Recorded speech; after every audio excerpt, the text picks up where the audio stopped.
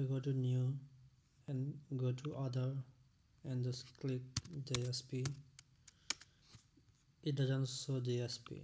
So to solve this problem, we have to go to help, install new software, then click this all available site, and it will take some time to load because it's going to work with all available sites.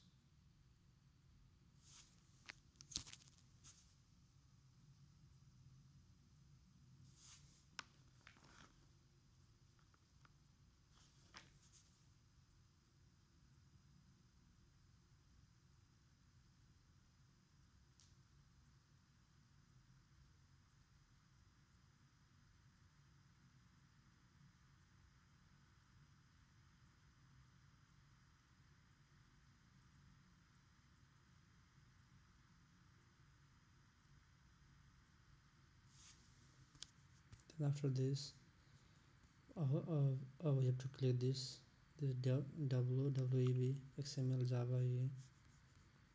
Then go to next.